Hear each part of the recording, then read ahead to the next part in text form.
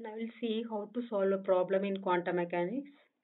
The problem is a particle constrained to move along x-axis in a domain x lies between 0 and L has a wave function psi is equal to sin n pi x by L, where n is an integer. Find the normalization constant and evaluate the expectation value of its momentum. I have taken this problem from Quantum Mechanics by Aruldas. Here given the wave function is psi is equal to sin n pi x by L. Now we have to normalize this wave function.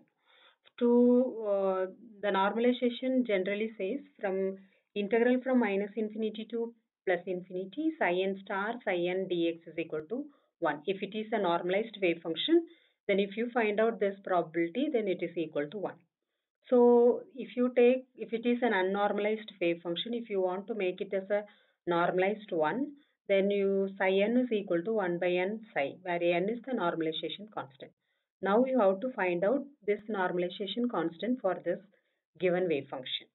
So integral from minus infinity to plus infinity, modulus of psi square dx is equal to n squared. So from this equation we can find out this. So now you substitute the value of psi.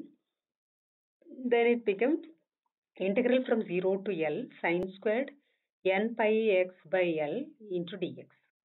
This sine squared can be written as 1 minus cos 2x by 2. So it is 1 by 2 integral from 0 to L 1 minus cos 2 n pi x by L. So into dx. Now you have to integrate this.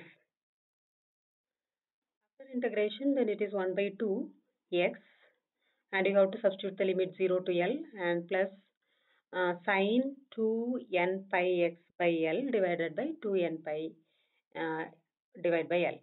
So you have to substitute the limit 0 to L. So after substituting this limit, this first term becomes L by 2. The second term, if you substitute the limit, it is equal to 0. So this is equal to L by 2. So integral from minus infinity to plus infinity, modulus of psi square dx, that is n squared, is equal to L by 2. So from this, n is equal to square root of L by 2. So the normalized wave function is square root of 2 by L sin n pi x by L. Now we have to find out the expectation value of the momentum.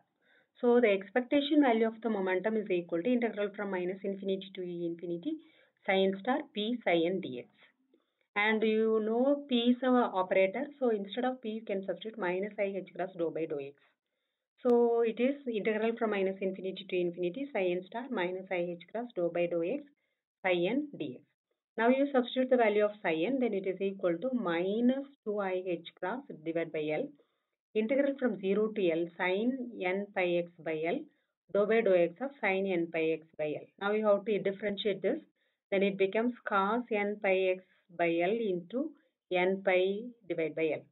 So if you put this and integrate it, then and it is equal to I h cross n pi by L squared into L divided by 2n pi into cos 2n pi by L into x. And you have to substitute the limit 0 to L.